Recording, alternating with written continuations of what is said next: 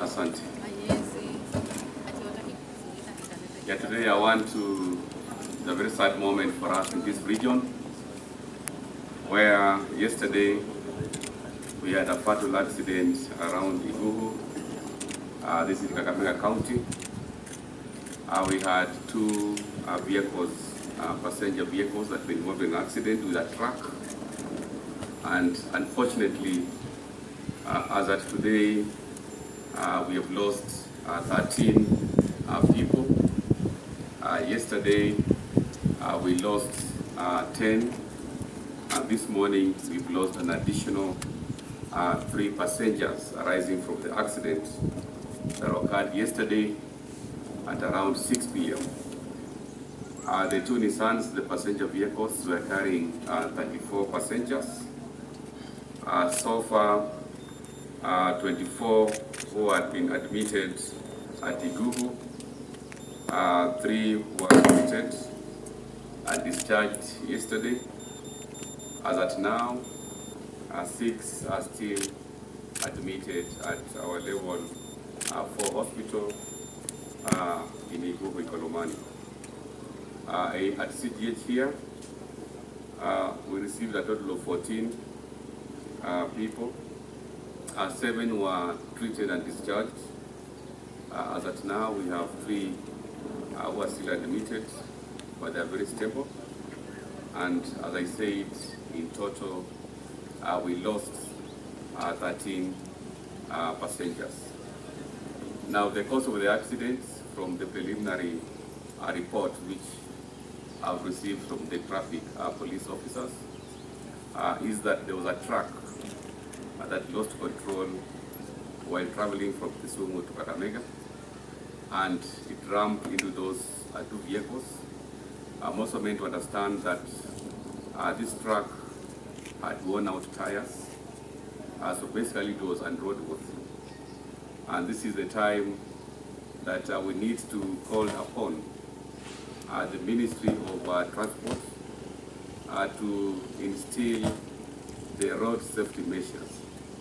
I'm also meant to understand that the 2 Nissans that were carrying passengers, we also are overspeeding. So it's the highest time that we have speed limiters being reintroduced, so that we can be proactive and take care of the safety of our people.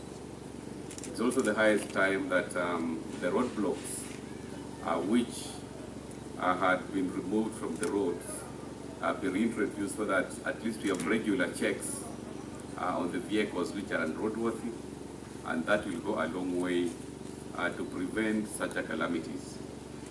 During this festive season, I want to call upon all the drivers to take safety precautions very seriously, because you cannot afford to lose lives the way we lost lives yesterday.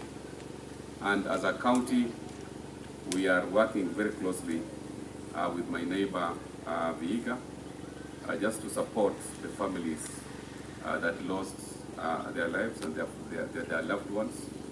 This is an issue that, of course, we're also talking since universal health care, it cuts across. And I want to appreciate all those who supported the injured to quickly be evacuated to our facility here, and also at Iguhu level 4 hospital. As you're aware, health is a universal function, and we have no boundaries. So all those ambulances from Vihiga and ambulances from Kakamega that were supporting evacuation of passengers, I want to applaud you. And that is why we are calling upon all our colleagues to support the matter of universal health coverage. And also I want to take this early opportunity to urge our people to register for SHA, because that's the only way we are going to support our medical exercise. Otherwise, niko hapa na viongozi the county security team.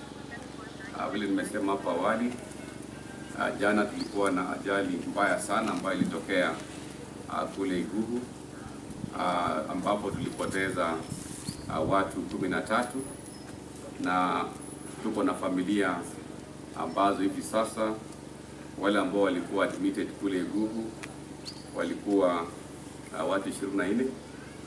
Hivi sasa watu watatu wamekuwa discharged na watu 6 ambao hivi sasa bado wanapata matibabu kule Guhu. Tunawatakia kila laheri waweze kupona kwa haraka. Na hapa katika hospitali yetu ya CGH tulipokea watu 14. Watu 7 walitibiwa na wakatoka jana. Wale ambao walikuwa admitted watatu wanapata nafuu, walitibiwa, wanaweza toka leo na wengine wanaweza toka kesho. Nachukua fursa hii kuambia wale madrivers wetu wote ya kwamba katika muhula huu wa Krismasi, wale ambao wanaendesha gari kwa kasi, ni vyema kutilia mkazo mambo ya speed, na pia ni vyema maaskari wetu na pia waziri wetu wa mambo ya uchukuzi atilie mkazo sana mambo ya usalama katika barabara zetu, na zile michuki rules tunataka zikuwe reintroduced ili wale ambao wanatumia magari waweze kujua ya kwamba wanabeba watu, sio bebi mizigo, waende speed ya kadri, kwa sababu ni vema madrivers wetu waweze kuwa waangalifu sana katika barabara zetu. Na ile gari ambayo ilisababisha ajali ilikuwa gari ya lori hapo hivyo, na mimi anachukua fursa hii kuambia askari wetu ya kwamba zile roadblocks ambazo walikuwa wanaweka kwa barabara ni vema zirudishwe, ili wakiwa wanafanya regular inspection kwa magari ambazo zinapita kwa barabara, zile ambazo hazina tires ama hazina insurance, itakuwa vema kuzuia ajali kama ambayo ilitokea jana. Tunachukua fursa hii kuambia pole wale ambao walipoteza wapendo wao katika ajali ambayo ilitokea hapo jana, na wale ambao bado wanaugua au hospitali, we wish them